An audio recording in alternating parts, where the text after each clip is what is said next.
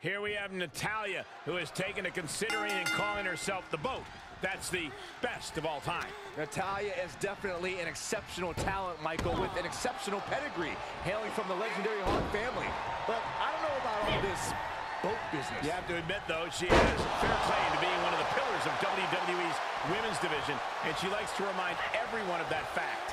And with Mickie James, you have a seasoned veteran who is still just as good as she was when she first came to WWE.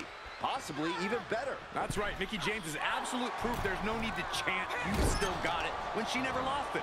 Well, she plans to show that here tonight. Ooh, the forearm connects. Multiple stomps.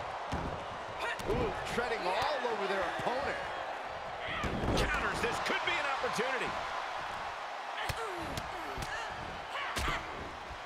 Oh, a nasty stomp to finish it off.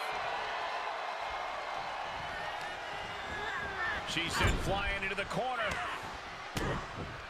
Laying in those shots in the corner. Oh, leg drop. Oh, very frustrated at what's going to happen here. Frustrated. I'm excited, Cole. This just changed everything. Well, she's got no business out here. You gonna stop her?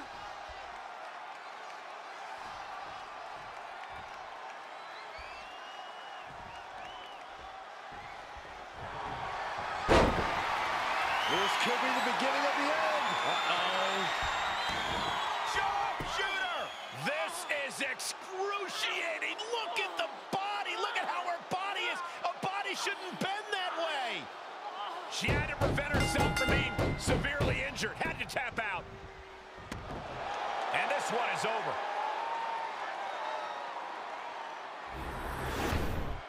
And here's another look at what made that match so special.